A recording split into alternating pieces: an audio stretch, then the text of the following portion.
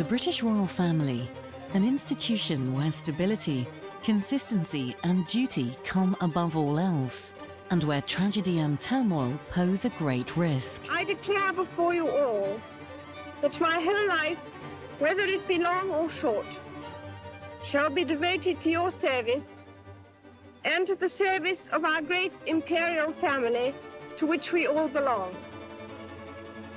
Over the last half-century, the reputation and stability of this great institution has faced great challenges. Through death and divorce, the palace has been rocked to its core, and recovering has not always been easy.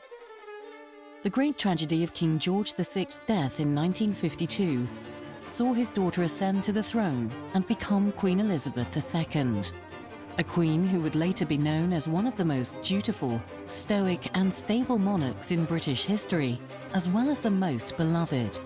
Queen Elizabeth's reign was littered with tragedies. I, for one, believe there are lessons to be drawn from her life and from the extraordinary and moving reaction to her death.